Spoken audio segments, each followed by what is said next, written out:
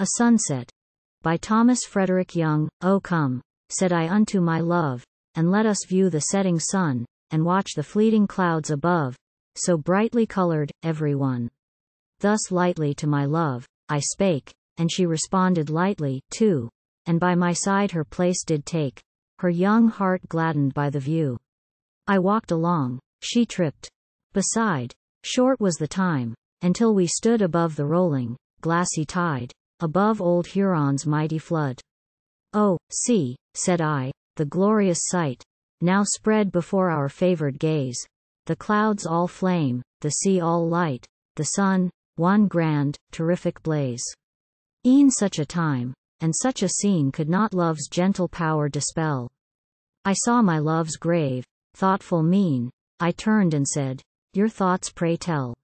My thoughts, oh yes, since you request, my thoughts were centered all in you, as changed my gaze from crest to crest, across the glassy ocean's blue, and, as I saw the waters shine with polished splendor from the sun, thus gleamed, I thought, this love of mine, thus shall it gleam till life is done.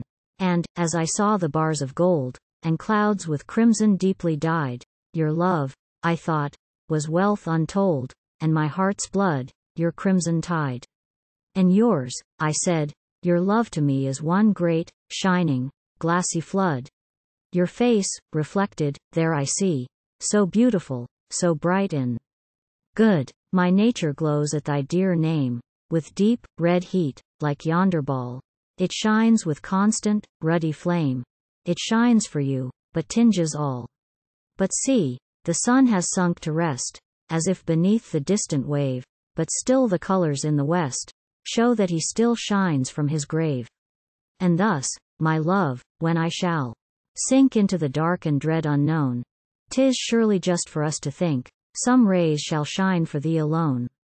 And if it be my fate to stay, while thou shalt calmly sink to rest, 'tis surely right for me to say, some light from thee shall cheer my breast.